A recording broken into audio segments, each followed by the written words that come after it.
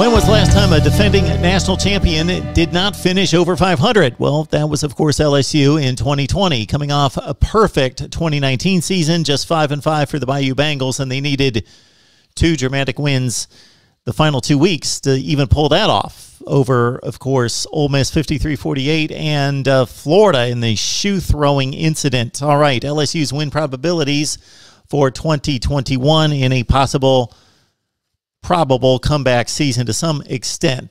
Please lock it in here at the Voice of College Football, SEC. We bring coverage every day of college football, SEC style.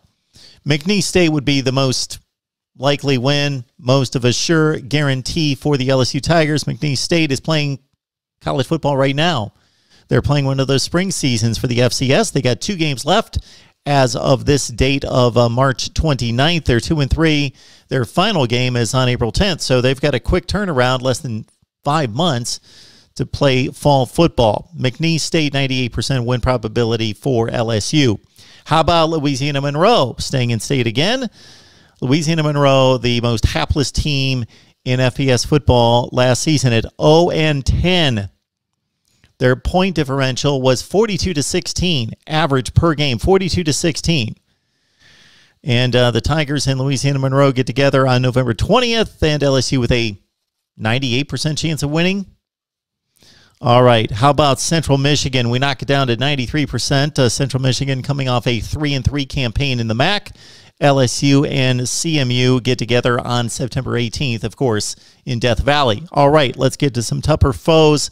And Arkansas, the Hogs coming off a campaign in which a lot of people projected they would go winless, having to play 10 SEC games after having not won an SEC game in 2 consecutive seasons. Arkansas, though, won 3, should have won 4, the Auburn game. November 13th is LSU and Arkansas. We give the Bayou Bengals a 77% guarantee of winning this game. The battle for the Golden Boot. It's a 42-22 all-time series in favor of LSU. Interesting trip to start the season. LSU going out to UCLA. This is pretty much of a marquee matchup just in terms of brands, traditions that are known, colleges that are known across the country. LSU and UCLA may not be the best of football games. UCLA still not finding their footing under Chip Kelly. This 2020 campaign was actually their best and most competitive season. They went 3-4. They took USC down to the wire. Should have won that game to finish at 4-3. Outplayed the Trojans. UCLA may have something going, but again, the win-loss record not showing that under Chip Kelly. Chip Kelly has faced LSU, that coming off a 2010 trip to the national championship game against Auburn in a top 3 ranking in 2011. But LSU took care of Oregon in that one, 40-27 at Arlington Stadium, Cowboys Stadium. But this is the first time that UCLA and LSU have met on the football field. This will be at the Rose Bowl. We'll see what the pandemic has to say about crowds filtering into the Rose Bowl for this one. Again, September 4th at the Rose Bowl, UCLA and LSU. 72% chance of LSU going all the way across country and winning this game. Next up would be a date at Mississippi State on September 25th. We'll give LSU a 68% chance of winning, 1 year removed from the Mike Leach, KJ Costello coming out party in week 1 of their careers in the SEC, throwing for 623 yards in Death Valley. Although it didn't go too well for Mike Leach and company and KJ Costello the rest of the year. They had that one big day at LSU for 623, an SEC record. But this time around, LSU with a 68% chance of defeating Mississippi State in Starkville on September 25th. The Auburn game, we've got a 64% chance for LSU at home against Auburn. This date is 1 week after Mississippi State, the first weekend of October. This has been a close series throughout. Of course, Gus Malzahn moving on to Central Florida. LSU went 5-3 against him, though losing 48-11 in embarrassing fashion against Auburn on the Plains this past season. It's 31-23 all-time in favor of LSU. And the first date against Brian Harson's Auburn Tigers comes on October 10th. And again, 64% chance of LSU coming away with a win. How about the Florida game?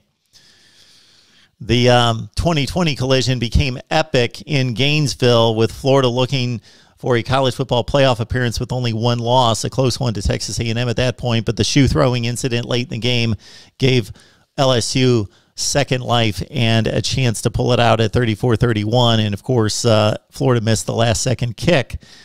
Florida-LSU, the game will be played at LSU, and we give the Bayou Bengals a 60% chance of winning this one on October 16th.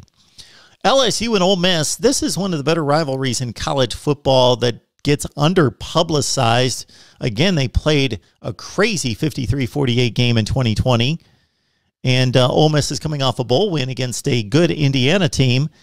Let's give, even on the road, LSU a 58% chance of defeating the Rebels on October 23rd. Of course, LSU plays Florida out of the East every season. The other game rotates. They've got a date up against Kentucky. Of course, the rotation was out the door in 2020 with the 2 additional SEC games for a 10-game schedule, but they're back on the rotation. Kentucky takes on LSU, and they have played some wild games recently in this series. Of course, the 2002 upset on the crazy play in which there was the Gatorade dousing on the Kentucky sideline, but LSU pulled it out, courtesy Devery Henderson from 75 yards. And then in 2007, even though LSU would eventually win the national championship, they lost a game, 2 games in overtime, one to Arkansas, one to LSU, 43-37, when they were number 1 in the country. So we've got LSU with 40 wins in the series against Kentucky 16. They go to Lexington on October 9th, and I give LSU a 54% chance of winning this one. Texas A&M and LSU, this has been a good series. Of course, LSU dominated once Texas A&M stepped into the SEC in 2012, but A&M has won 2 of the last 3, the monumental 74-72 decision 2 years ago, and a defensive struggle 20-7 this past year. Let's give LSU at home a 53% chance of defeating Texas A&M on the final day of the season. And finally, of course, Alabama is an overwhelming favorite against everyone, including LSU. And even though this is typically the marquee game in the conference, one that gains the CBS ratings above anyone else, the game in which CBS selects as being the 9th selection for the SEC schedule, Alabama has dominated 55-17 last season. Of course, the 2019 Joe Burrow win over Tua Tagovailoa was LSU's only win in the series since the 2011 BCS championship game. Bama's won 9 of 10.